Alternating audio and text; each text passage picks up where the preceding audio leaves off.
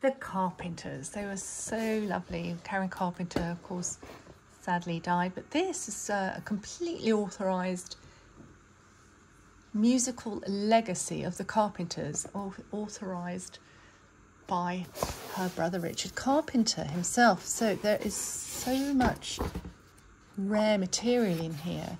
It covers their early years as the brother and sister act, and their lives in Newhaven, Connecticut, listening to their father's records.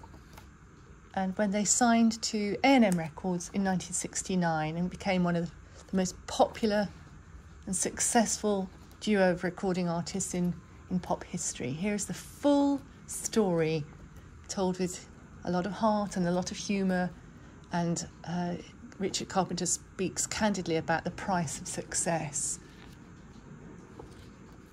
with Karen's timeless singing voice and impeccable phrasing, and Richard's gift for writing music, selecting, producing and arranging all of these hit singles here in a discography at the end. And we remember Calling Occupants of Interplanetary Craft, A Song for You, and watch Karen playing drums. She was an incredible drummer.